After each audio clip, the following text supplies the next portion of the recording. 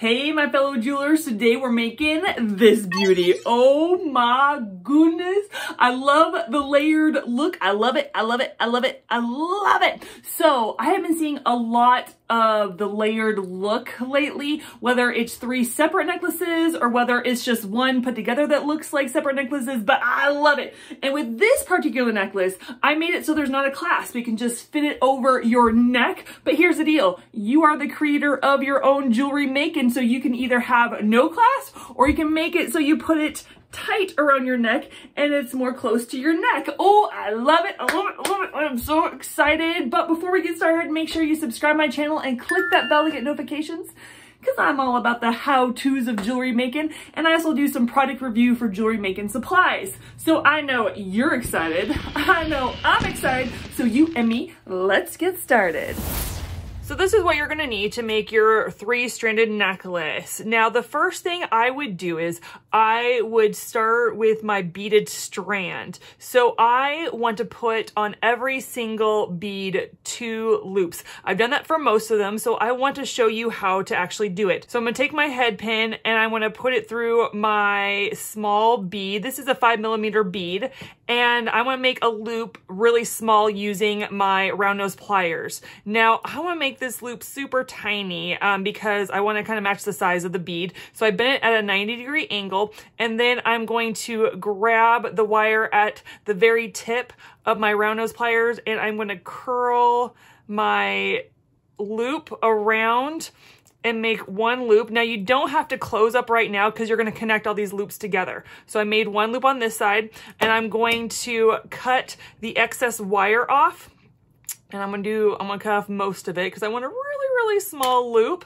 And if this is the first time you're doing it, just do the loops that you're comfortable with. If you want a medium-sized loop or a large-sized loop, but I've been doing it well, so I want a really tiny loop. I love tiny loops. I feel like they really go with this necklace. And so I made a loop on the other side. And so I have a loop on this side and a loop on that side. And you're gonna do that for 24 beads. If you have 5mm beads, you're gonna do that for 24 of them. And so you're gonna make all the loops for that. And then since we're making loops already, let's make loops for the other beads that we need loops for. So for the smallest strand, I'm gonna have 2 pendants. Now you can have pendants that are already made, but I actually want to have 1 pendant that's made and 1 pendant from the small beads that I'm using for the 2nd strand. And so in order to make that pendant, I'm gonna use the same bead, and I'm only gonna make a loop on 1 side. So I'm gonna make sure that it goes on my head pin and that my head pin is right here, but I want to make a loop on this side. And again, I want to make it pretty small, maybe not as small as the ones I made for the 2nd strand. So I'm going to use my cutter tools and I'm going to cut off the excess, and then I am going to use my round nose pliers and bend it back at a 90-degree angle, just like that. And I'm going to put my wire again pretty much at the tip, pretty close to the end. I'm going to loop it around, and you do need to close this one up. You may need to make sure this is closed because this is your pendant. And even if you need to use your long nose pliers, you're going to make sure it's closed and bring it up. And there you've made your own pendant. So I've made a pendant for my smallest strand. Now I also want to make a pendant for my longest strand chain. Now, oh my goodness, I love this bead. I love the teardrop shape, but the problem is the hole doesn't go from the bottom to the top. The hole goes from side to side. And so that's a little tricky making my pendant. Now again, you can have a pre-made pendant and use a pre-made pendant, but I wanted to really match my beads on my 2nd strand, and so I'm gonna make my own pendant. So what I'm gonna do is I'm gonna put my head pin through my bead, and instead of curling it from side to side, I want to curl it so it's curling to the top. So I'm going to grab again my round nose pliers and I'm going to curl it in. I'm going to curl this in to kind of make Minnie Mouse ears, and you'll see that in a minute, or Mickey Mouse ears, whichever ears you like. Haha, I have a little girl that loves Minnie Mouse, so I tend to make Minnie Mouse ears. Okay, so I have a loop right here, and then I am going to make my loop on my other side. And again, I am going to curl it. Now you need to make them the same way. You need to make them so they're facing the same way. So they're both, that the loop part is going towards it, okay? And then, so we're gonna go like this, and we are going to curl in, and one's a little bit bigger than the other. It's little floppy ears. And so I have a loop right here and a loop right here, and I'm gonna have that connect to my chain. And so I did that. And then since we're still on making loops, ooh, loops are so much fun. I make them in almost every video because I love them. The next thing we're gonna do is I have beads that are gonna connect the chain that goes around your neck, from the bead to the circle, the metal circle.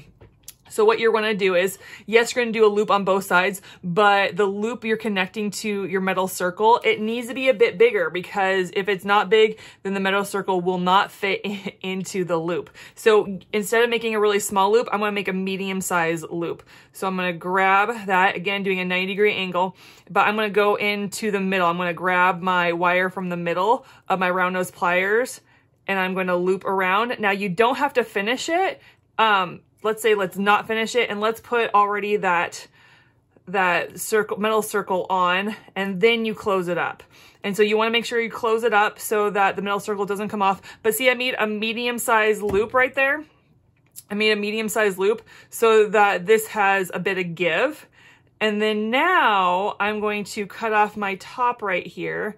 I'm going to cut off my top, and I'm going to make, I don't know, a small, smaller medium-sized loop. So again, 90-degree angle.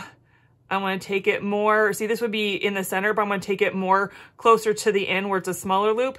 And I am going to loop this around. And so there you go. You have this all ready to put a chain around it. Oh, it's so exciting. This is so great. So the next thing I want to do for this necklace is I want to connect all these beads together to make one strand. So I will show you how to do that on a couple of them, then you can do the rest on your own. So I'm gonna open up my loop. I'm gonna open up my loop, and then I'm gonna grab one of my other similar beads, and then I'm gonna close the loop up. I'm gonna close it up, and I'm gonna make sure both sides are closed up, because if they're not closed up, they will fall off and fall apart. And you don't want that, of course. And then I'm gonna, so I have this connected here, and then I'm gonna open this side up, and I'm gonna take another one of my beads with 2 loops on it, and I'm gonna put it on my loop, and then I'm gonna close it up again. Yes, close it up. And sometimes it's a little hard, so you can use your long nose pliers. And I gotta close up my other side, but there you have the beginning of your strand making. And so now I'm going to connect all of these beauties together to make the second strand. So you can go ahead and do that. Okay, we have assembled the second strand. Oh, I love it. So the second strand is about 12 inches. So I am going to do about a 10-inch chain strand right here to put my 2 pendants on. And then I'm going to do about 14 strand right here to put my pendant on. You can change the length between the two if you don't want 2 inches versus 2 inches. If you want them a little bit more apart or less apart, you could do 1 inch apart or 3 inch apart, whatever you want, but I'm doing 2 inches from each other, from each strand, okay? I want to start assembling my necklace. So I'm going to take the 10-inch strand, and I'm going to put my pendants on. That's just a nice little thing to do right now. I think it's a good step to take for this next one. We got to get it through the pendant. There, they do slip a little, but I think that's pretty cute to tie it all together. And then for this chain, I'm actually going to cut it in half and then put my pendant on. So I'm gonna put this to the side. I'm going to open up my chain. Okay, I'm gonna cut that, and then I am going to put my this pendant on. So I'm gonna open up the Mickey Minnie Mouse ears.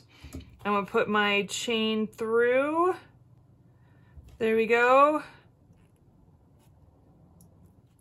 Okay, and for my other side, I'm gonna open it up and put the chain on that side, put the other chain on that side. So we have all 3 strands ready to be put together. So now I need to connect my 3 strands to my middle circle. And in doing that, I need to get my jump ring. So I'm gonna grab my jump ring and I'm going to get my round nose pliers, my long nose pliers, and I'm gonna open up gently. And then I'm going to take my longest strand and the last link on my longest strand on one side, I'm gonna put it through my jump ring. And then I'm going to take my second strand and put it through, and then my shortest strand next. So I'm putting them in order so they're not twisted up. And then I'm gonna put on my middle circle. Oh my goodness, it's coming together. I'm so excited. I'm so excited about this thing coming together. Okay, and I'm gonna take my pliers, my long nose and my round nose, and I'm going to make sure that I connect my jump ring just like that. Okay. I'm so excited. I'm so excited. It is coming together. Okay, now make sure when you put it down to do the other side, you don't twist, you don't get it all twisted up. And it seems like it's twisted up right now. So I'm trying to untwist it. And then I'm going to grab my other jump ring and I'm going to do the same thing. I'm going to open it up. And the reason I'm showing you this so that you do it in the same order. Make sure you do it in the same order. Make sure you do your long strand, your medium strand, and then your shortest strand. Make sure you do it in the same order so you don't twist your necklace up. And then you're just gonna do the same thing. You're gonna put it on your metal circle. Oh my word, look at this. This is so cute.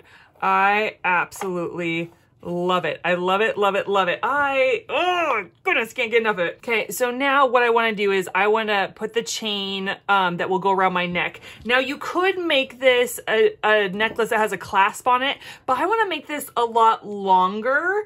And so I am actually going to make the chain so long that you can just slide it around my neck. So I did about a 20-inch chain. I cut a 20-inch chain from this spool, and I am gonna connect it now around.